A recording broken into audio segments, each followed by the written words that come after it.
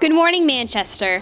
I'm Erin Courtney, and I'm here to tell you the do's and don'ts of the dress code. To begin our show, we have Quinn Packer modeling shorts. He's showing a little too much thigh, don't you think? Make sure those shorts are fingertip length or longer, folks.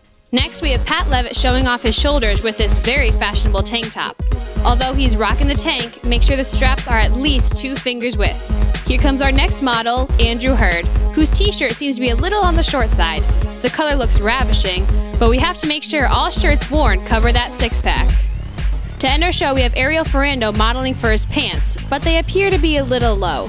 A belt with those pants pulled up around the waist would fix his stylish outfit in a second and save us from a frightening sight.